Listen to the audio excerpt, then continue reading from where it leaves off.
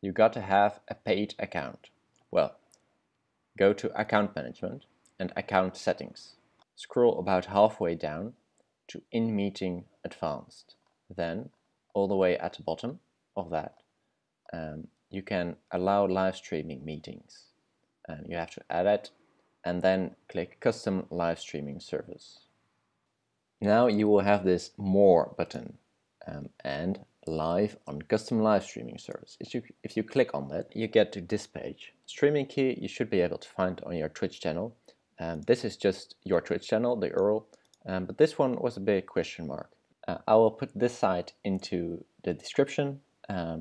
Choose a link that is closest to you. For me, that's Amsterdam. Copy it, put it here, put your streaming key just behind it, and you can go live. Notice that I do not make this content normally, but I couldn't find any videos on it, so well, here I am. Have a nice one.